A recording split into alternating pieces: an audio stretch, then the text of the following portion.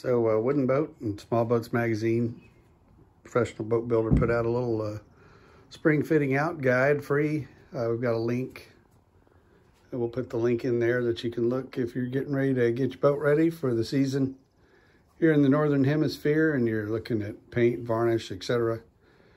Got us excited to come out to the Boat Works and see what kind of stuff we brought with us from Florida and what kind of stuff we need to get. It seems like we have some painting projects ahead of us. We are ambassadors for Total Boat, so they give us some free stuff, and we do. We paint a lot of stuff, and they use a lot of our pictures, etc. But we like it. We use other products as well. So if you're out there and you don't have a marine supply place next to you, there's some folks out there. Jamestown Distributors is our favorite. A few others, Hamilton Marine. I'm not sure.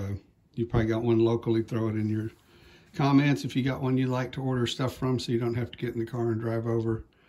But we've got some paint from past projects. We're pretty happy with the Total Fair, the Thixo, and got a lot of colors of the wet edge. And Rust-Oleum in Jamestown sells all of this stuff. Interlux, Pettit, etc. Epoxies of different, West, their Thixo line. So we're had to dig it out from the dusty corner because we are going to be getting to a painting phase on our little pram soon. Be doing some primer and paint, be some varnish involved. And we've got some gleam, but I did kind of prefer the Lust satin finish, so I'm not sure. Got to talk to them about if it's similar product or if I want to see if I can score some free stuff. But if you can't score free stuff, you can use our ambassador code. It'll be in the link, and you can get 10% off if you like Total Boat or you want to try them. But just give the Jamestown tech team a call and talk to them about what you're working on, and they can recommend what best product might be good for your application. But the fitting out, some things we keep organized, some we don't. But one of the things we like to do in our little shop is try to keep like items together. And if we can, we use found items to store things. And this found item was my uncle's old Plano toolbox that we used to go fishing with back in the late 60s, early 70s. And I put some hardware for rigging in here, so it's a little treasure trove of some stainless and Tufnol.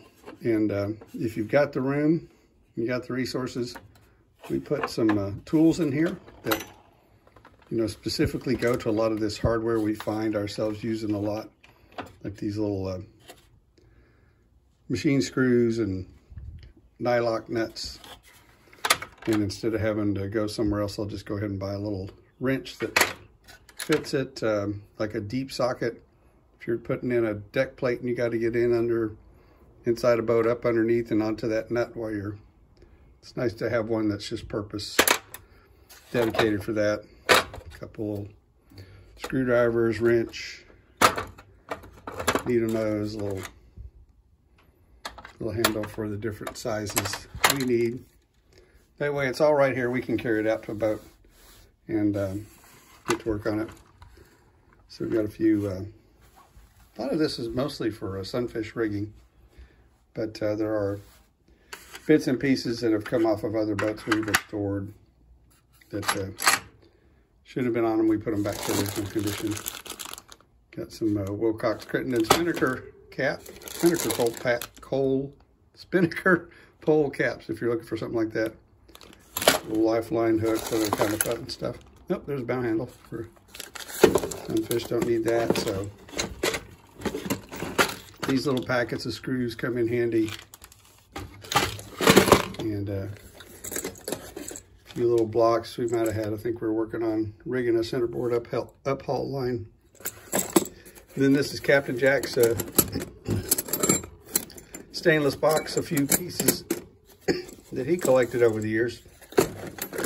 Still has, and then just to keep the tradition going, got a little fishing reel in here. Because you never know if you're going to need that when you're putting So yeah, little piece of gear on a boat. But these make good, these tackle box, tool boxes make good storage containers, not just for tools, but for things like this organized. And so we can get out there and save time, be organized. What else do we have over here? We've got a few socket wrenches. Got a little kit that's dedicated for like some, wiring on a trailer, lights or something. Here's kind of our rivet guns. The corded drill with some hole saws and some other drill bits, etc. Some of the longer bits we may need. Metal bits, which we don't use that often. And then we mixed in with the screws, which are mainly outdoor projects, but a little tip about these exterior screws here. If you're trying to put a panel temporarily on a boat, those things, a lot of people use drywall screws, but these with the T-drive head on them go in real easy. They bite well, and then you can take them out real easy too. So if you're gonna, like we used them when we put these,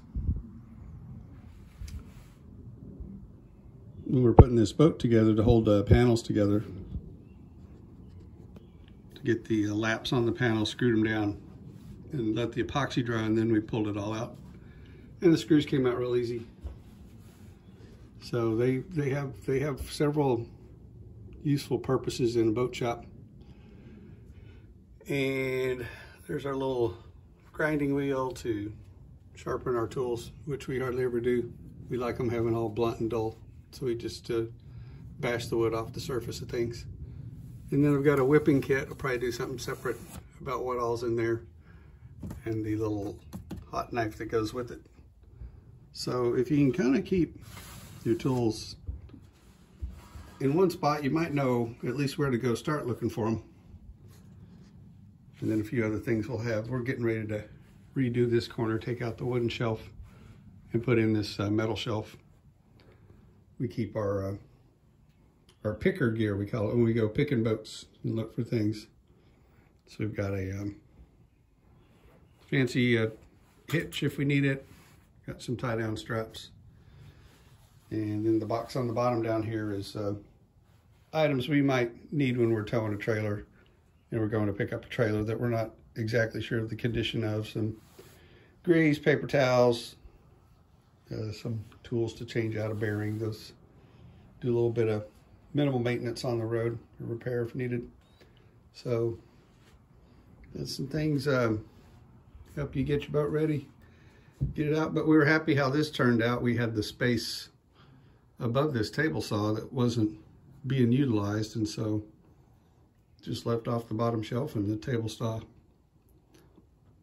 still fits, and we've got a lot of gear up there. Found those fitting guide, a lot of tips in there. One of the tips I need to take advantage of, it says to put your tape in a Ziploc bag, because I've got some expensive tape over there.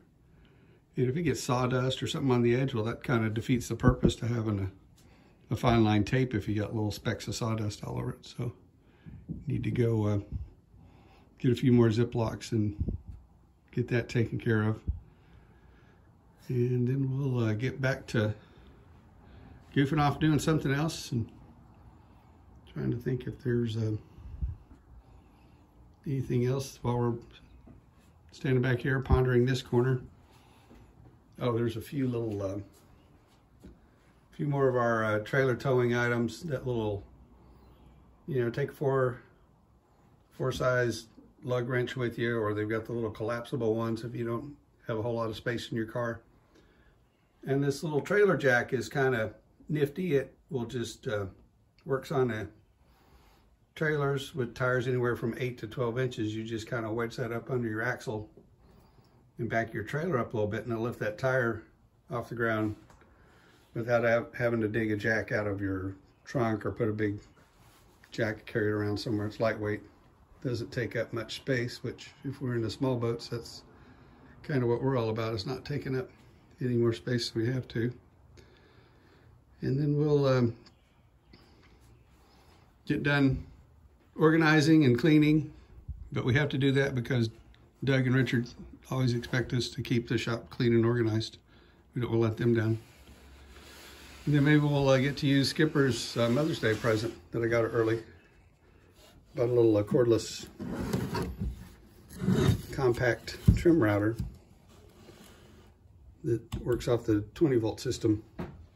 That you know, these corded tools are great, but with the trim router and especially the jigsaw, I always find myself working on a piece, going down the long edge of something, and then the cord will get hung up somewhere, which can cause some problems. It can cause you to make a little boo-boo on what you're trimming or cutting, especially with the jigsaw. It seems like that cord always gets caught in the cut line behind you. So we're gonna probably play with that on something, this trim router, the next day or two. We like to put a 1/8 inch round over bit in it and just take the edge off of pretty much anything we put in a boat that we think our shin or arm or something could come in contact with, or forehead, whatever that happens to be, and just give it. Does a couple things, keep you from hurting yourself, and then it kind of gives it, like the boat's, you know, been used a little bit, that it's got a little wear on the edge. It's not, we don't go for the varnished coffee table look. We go for the, you know, the boat's been loved and used look.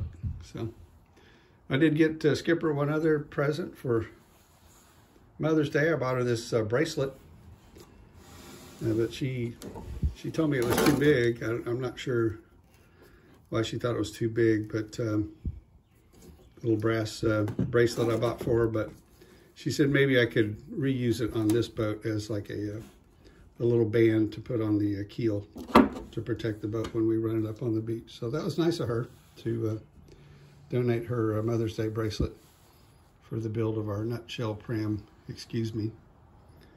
Well, we're gonna go play with this shelf for a few more minutes and then probably close up for the day, and hope y'all are doing good. That about does it.